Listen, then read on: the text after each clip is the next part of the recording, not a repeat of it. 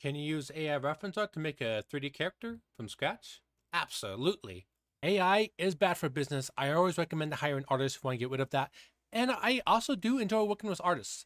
Don't let one bad experience stop you from hiring artists ever again. And I had some bad experiences. So if you never gonna hire artists ever again, this video is for you. See? Boom. Follows along with the reference. And yeah, I made this one.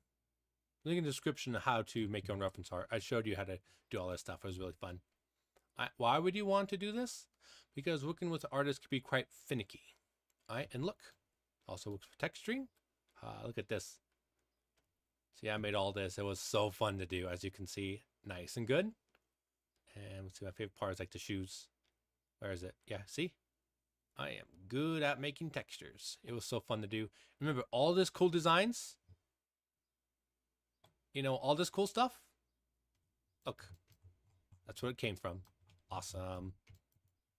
I made a whole playlist how to make your own AI reference art and have everything line up. It is awesome. See on the cover, for example, and let's see, where is it?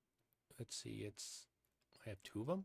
Okay, look, see this one? Everything lines up. That is pretty dang awesome, as you can see. All right, the lips, underneath the lips, and AI can do that. All right, underneath the chest, so on and so forth, and this will make a good model. All right, and as far as hiring a person, you can hire a person, get good. We'll just be honest, hiring a person could be a mixed bag. All right, most of the artists I've hired are not fun to work with. This artist I love to work with. She was fun, and just having all the lines match up. A lot of artists actually cannot do that. I felt a lot of training, and it's a lot of back and forth, and that's a lot of time. Time is money. Training people is money. I love training people, but if it's quite a bit of training. She was awesome though. And for example, here, if you want to hire someone online, look, 50. No, this is how much it is. You need 3 views, front, side, and back. Can they do an A pose? They probably can't. Probably can. All right. I don't know. I don't see it. Seeing is believing. A lot of artists say they can do it. No, they can't.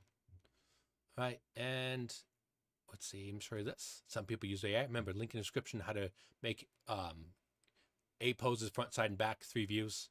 This is, for example, and so I can say generate. Remember, link in the description for this. This is one of my mate. And remember, you can higher the resolution if you want to. Let me try to do this in a second. And look, you can type in any prop you want and get basically any character you want. See, it's got that mixture. And look, see? Awesome. And to hire someone to do that, probably be around $40. All right, it's expensive. And it gets cool results you want. You pick any style you want. And for example, this one, you can hide the resolution, so the eyes are more detail, and you can tell it to get rid of the cape. Remember, link in the description. I could tell you to get rid of all this. You can get this hand and make it A pose or whatever. You have a lot of control. Link in the description. See, as you can see right here, this is all the tutorials. These top 3 are some of the best. And once you're done making it, look, a whole list. Then boom, my character walked in talking, as you can see right there. It is awesome. The future is here. All right, and remember one of the playlists? This person made the reference art. It was made by a human, but you can also use AI. She was awesome to work with. Most artists aren't. And see how it follows all the curves? I'll show you how to do all that for absolute beginners. Oh, it looks too complicated. No, it's easier than you think it is. All right, let's see. Oh, dang, I lost it. All right, see how it's QB? In reality, it is not that way. The computer software does that. See, you just make this blocky thing and use it like that. And yeah, it's pretty awesome. All right, as far as working with an artist, where is it? Come on. I had mostly bad experiences working with artists. I wish that wasn't the case, but that is the case. Most artists take advantage of me. I make their own. I make their OCs. Well, no, I make the OCs from 3D, and I have to pay them to make their own reference art. No, I'm not kidding.